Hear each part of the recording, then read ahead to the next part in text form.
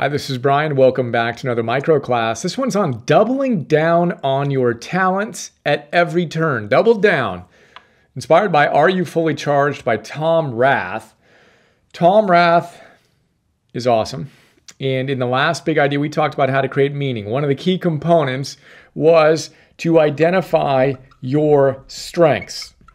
Tom's grandfather was one of the world's leading psychologists in the 20th century who studied the psychology of strengths.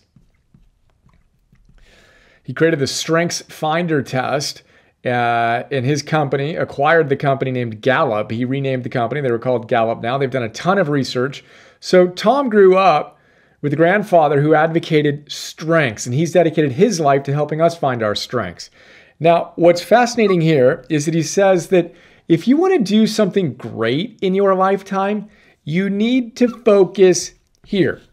Too many people spend too much time trying to become well-rounded by trying to dial in their weaknesses. He says, and I quote, avoid that at all costs. Avoid that at all costs. Now, Robert Sternberg, another researcher, this guy out of Yale, I remember reading his book, Successful Intelligence, years ago, like 1998 or something like that. Amazing. He said, look, you need to make sure that your weaknesses don't kick your butt, right? So that you got to make sure they don't rain on the whole party. But beyond that, you want to focus on your strengths. Tom tells us trying to work on your weaknesses is like working against gravity versus focusing on your strengths has a multiplier effect. So, begs the question, what are your strengths? What are they? Can you list them? Can you tell me what your strengths are? And are you spending more of your time focusing on your strengths or trying to become well-rounded? You are well-rounded. Congratulations.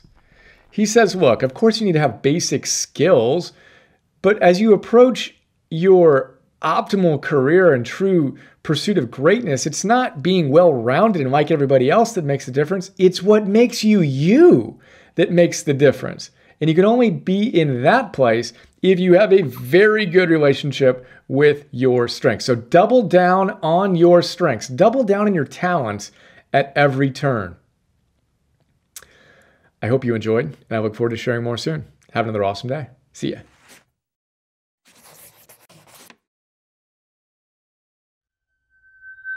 Isn't it a bit odd that we went from math to science to history, but somehow missed the class on how to live? For some wacky reason, Optimal Living 101 never made the schedule. Of course, it's too late to go back and change that, and you're too busy to read full-time to catch up.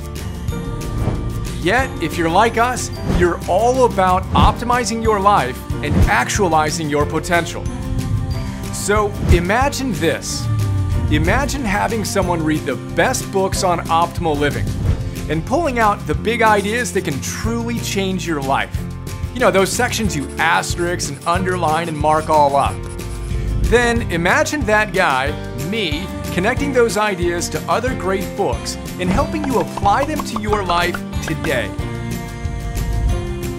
Well, that's what I do with something we call Philosopher's Notes, where I break down each great book into a simple 6-page PDF, 20-minute MP3, and 10-minute Philosopher's Notes TV episode.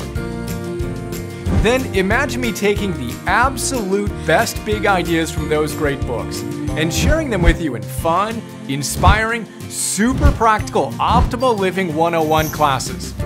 On stuff like Purpose 101, Confidence 101, Business 101, Meditation 101, that sort of thing. You've got a personal trainer? I'm kind of like your personal philosopher. Ancient wisdom plus modern science plus common sense plus virtue plus mastery plus fun. That's what our optimized membership program is all about. We'd love to have you join us. Check us out at brianjohnson.me/join.